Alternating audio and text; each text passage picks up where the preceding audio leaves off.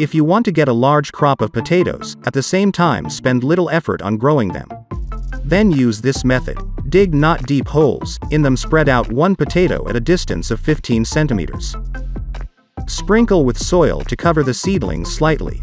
Lay the straw on top with a thick layer, at least 10 centimeters. And pour plenty of water. So the straw will hold tightly, it will always be wet under it, and the potatoes will grow large and clean. A more detailed video has already been released on my channel, link in the description.